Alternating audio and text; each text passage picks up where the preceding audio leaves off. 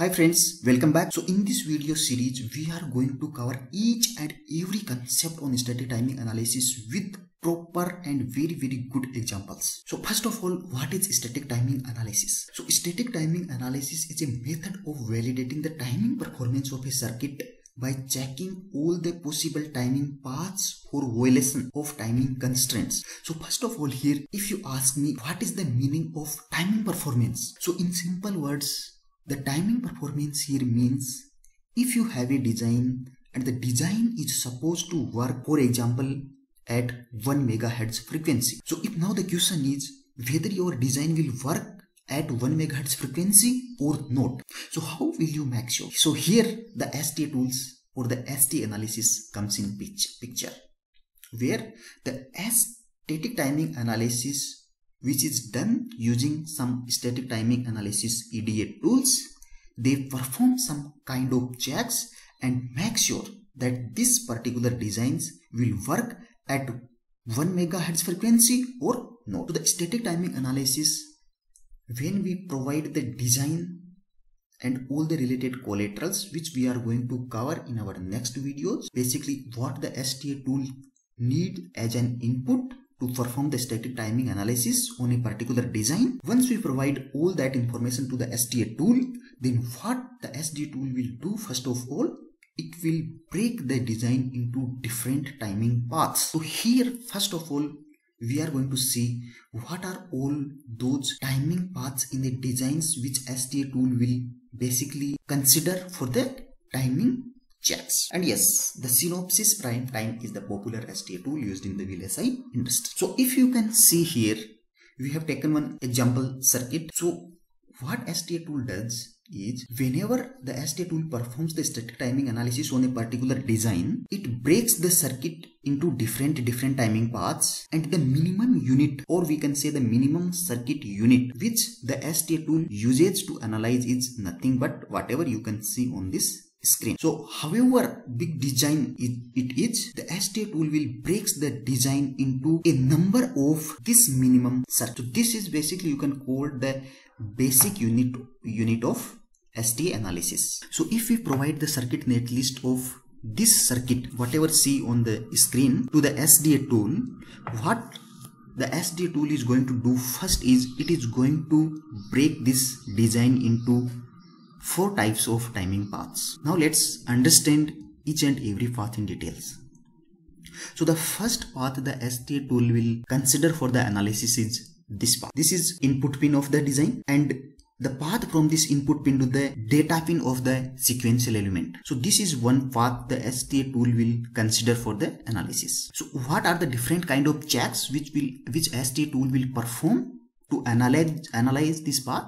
We are going to see those in our next video. But in this video, just focus on what are all paths the STA tool will consider for the timing analysis. So the path 1 is from input to the data pin of the sequential elements. The path 2, which the STA tool will consider for the analysis, is the clock pin of the sequential elements to the data pin of the next sequential element. The third path is the clock pin of the sequential element to the output pin of the design. Okay. And the fourth path is nothing but input pin to output pin. So there might be some combinational logic. So this logic here shown is nothing but combinational logic.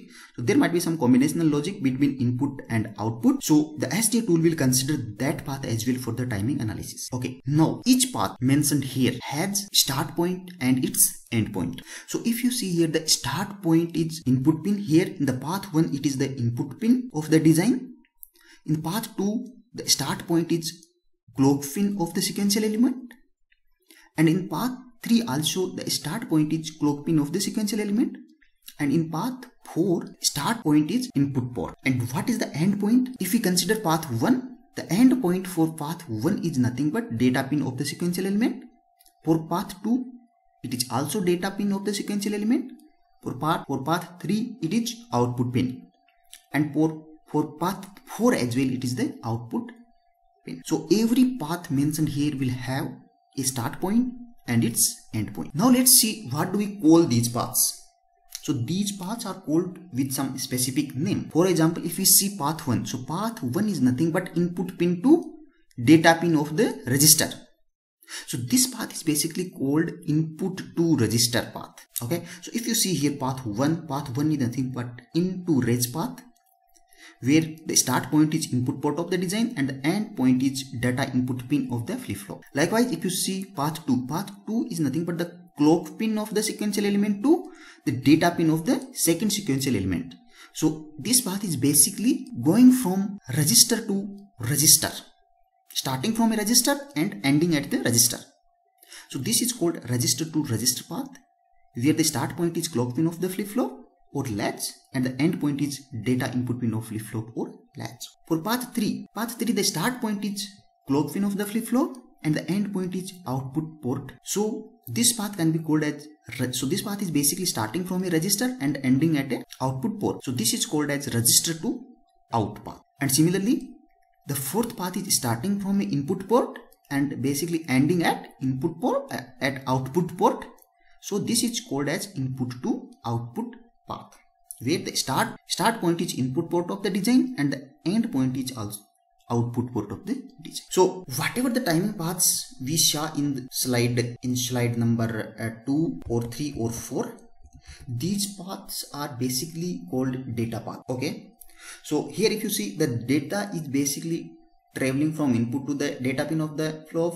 Then for the second path, at this clock edge, basically at this clock edge, whether it is rising or falling, so in this case let's consider rising. So at the rising, whenever the rising clock edge happens, the data from here will travel from this register to this register. Similarly here, whenever the rising edge happens at the clock edge, the data will travel from deep into the Q pin of the flip-flop and then from Q pin to the output port. And similarly in fourth path also, the data will be traveling from input through some combinational logic to the output port. So these all 4 paths are called data paths. Now let's see what are some another paths also which STA tool will considers for the timing analysis. So the STA tool will also considers the asynchronous paths. So if you see here, the path 1 is nothing but input port to the reset, or there might be some set pin of the flip-flop also. So if the reset and set, if the flip-flop has asynchronous reset or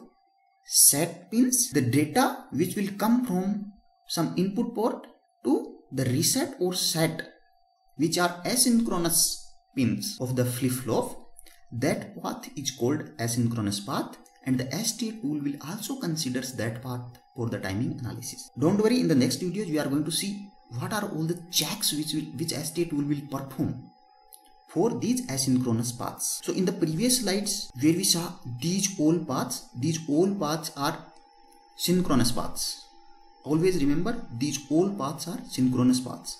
The timing calculations of these paths will be performed based on the clock time period. Now this path 1 is asynchronous path.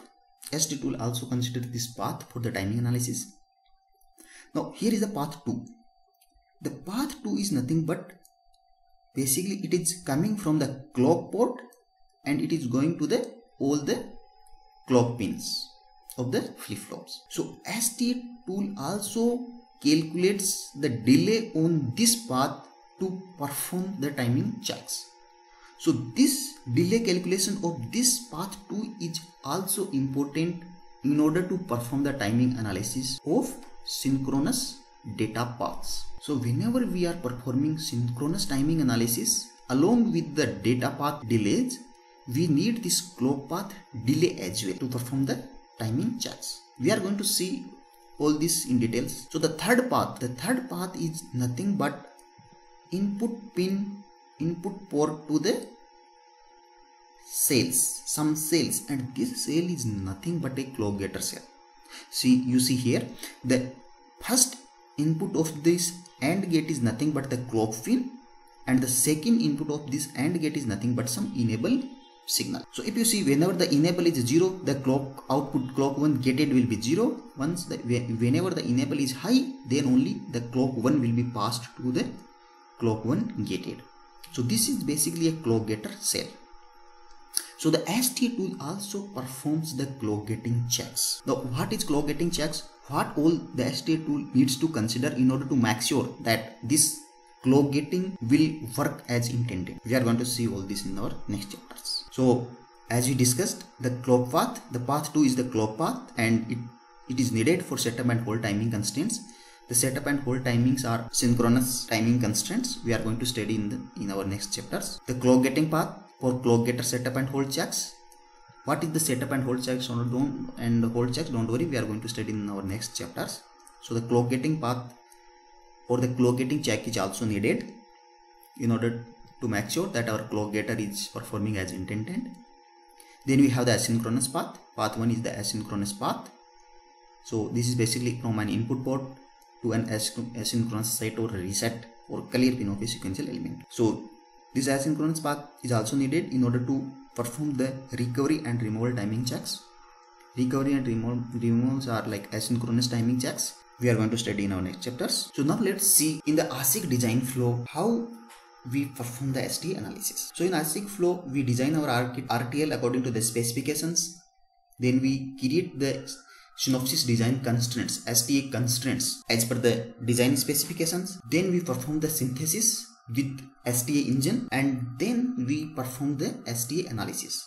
Basically, we check if there are any static timing analysis violations or not.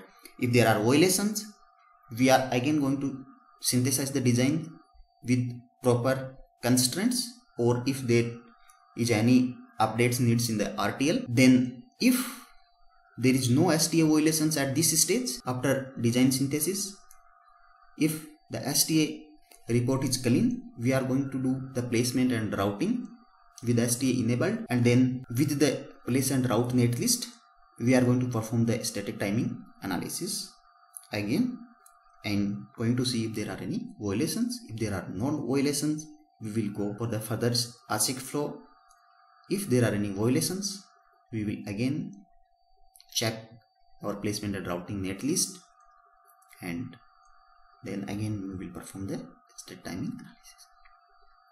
So this is how the STA is performed in the typical Asic design. Hope the first part of static timing analysis series, which is basically capturing what are all the timing paths the STA tool considers for the static timing analysis checks. If there are any queries, please write down in the comment section, and if you like the contents, please hit the like button. Also, please do subscribe to this channel and enable the notification so that you will get notified as soon as I upload the next video on this series. Thank you very much.